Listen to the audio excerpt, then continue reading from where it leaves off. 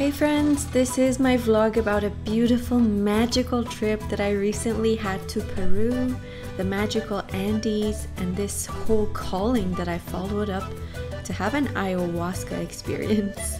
This trip was full of growth and expansion, so make sure to watch until the end. These 14 days were absolutely one of my best travels ever, and I'm so thrilled to tell you all about it, the things I've seen and learned from the Andean culture.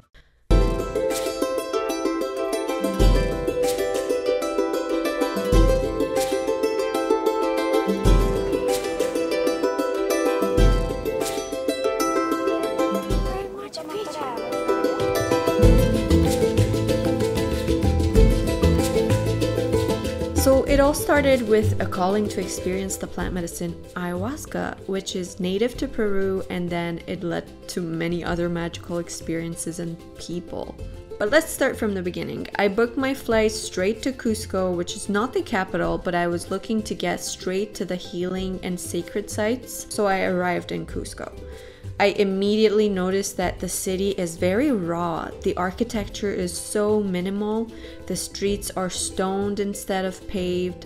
Not one skyscraper in sight. What? My Duolingo knowledge has not worked so far. I had no idea how to say orange, which is probably one of the most basic words you learn. It took a while for me to start seeing the beauty, to be honest. I began with exploring the city of Cusco, where everything is in walking distance and the streets are pretty steep. Oh, by the way, Cusco is 3.3 thousand meters above sea level. They also have this sacred plant called the coca leaf, which they brew, and they have like coca teas, and the coca leaf is known to remove the altitude sickness. So I had 4 days to spend alone in Cusco until I went on my retreat, and during this time I noticed how safe, welcoming, and high energy Peru is. People are kind and open-hearted. I know this sounds cliche, but you know how when you ask a street seller for address and if you're not buying anything from them, there's a high chance that they might just ignore you? Well, it was like the exact opposite in Cusco, and like all the people were so happy to help. They were smiling, and even if you didn't buy anything from them, they'd still have small talk with you. And I just found that so refreshing, honestly. It was beautiful. Well, during these 4 days, I walked all around and at one point trusted a stranger to take me on an epic adventure for only 90 soles. I'm really good at trusting my gut feeling, and I felt like this guy was safe, so I got in his car, we drove up the mountains of Cusco, and wow, the epic views began. This was one of my happiest moments right here, because I was thinking if I was stuck up and didn't trust this man, I would have never gotten to see this beauty. I felt like I'd already gotten my money's worth, but wait till you see the rest. So first we had a stop at the alpaca shop. Here are the beautiful llamas and alpacas, and inside there were all the products made by the driver's sister. So you'll see a lot of alpaca souvenirs in Cusco in general. They're super cute. I ended up buying this little baby alpaca, which I loved, paid 50 soles for it, and then we were headed to my first horseback riding experience. First horseback riding experience.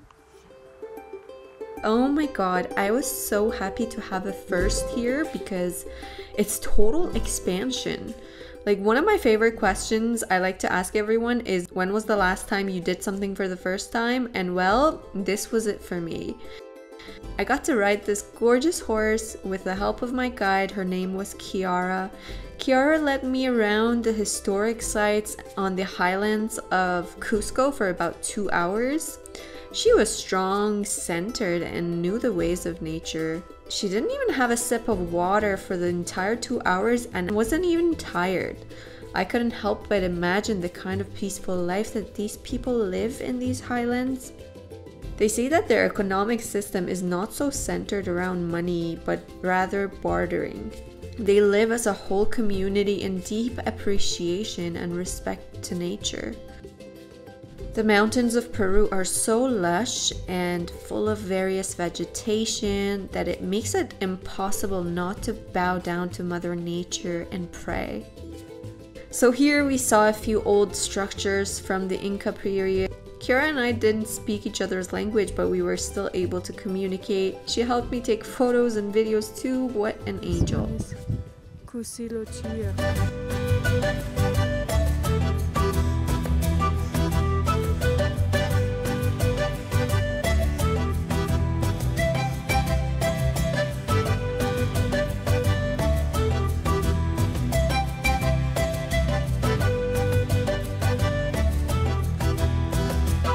Yeah, so my horseback riding ended. I caught a taxi to take me back to Cusco.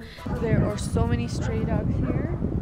Like, I'm coming back from the horseback ride.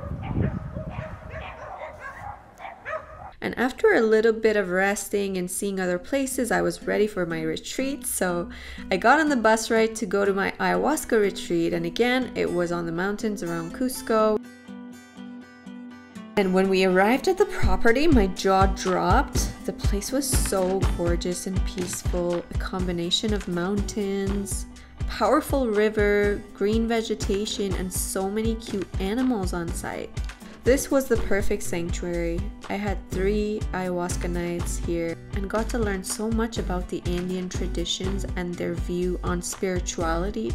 This was definitely a pivotal point in my life.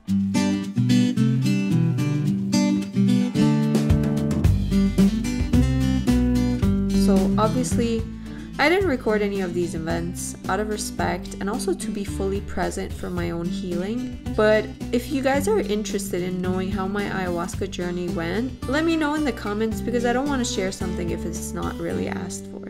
Anyways, this retreat was at Etnica's and I highly recommend it, 10 out of 10 for sure.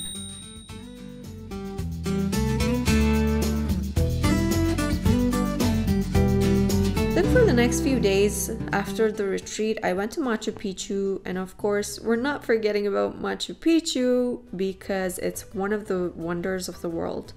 This entire city was built on the mountains by the Incas a long time ago, and when the Spanish attacked, they had to leave and basically escape and leave their homes behind. Luckily, Machu Picchu was never under attack and therefore remained intact.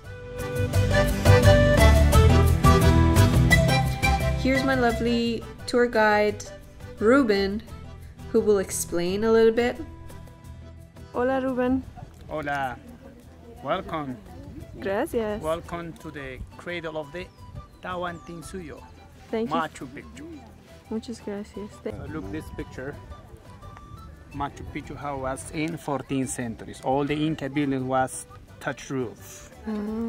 Right? So this hut was inhabited by 2 humble peasants, family Richarte and Alvarez. Yeah. Lucky them, huh? Yeah? They had it all to themselves. Okay, on the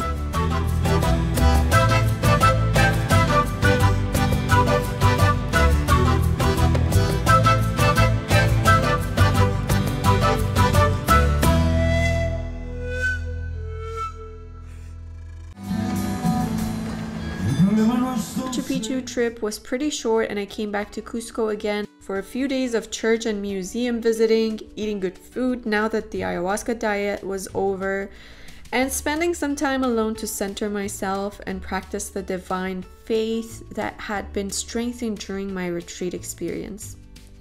This was truly a magical journey, guys. I hope that you enjoyed glimpses of this magic. I wanted to share what I saw in this beautiful land with the world, and I'm sure I'll be back there soon. If you've ever been to Peru or have any questions about going there, let me know in the comments. Don't forget to subscribe to my channel, guys, and like this video. I am on a spiritual awakening journey and it's only getting better and more exciting, and so I'll be sharing more of my adventures with you. I love you guys. Stay kind and open-hearted. Talk soon.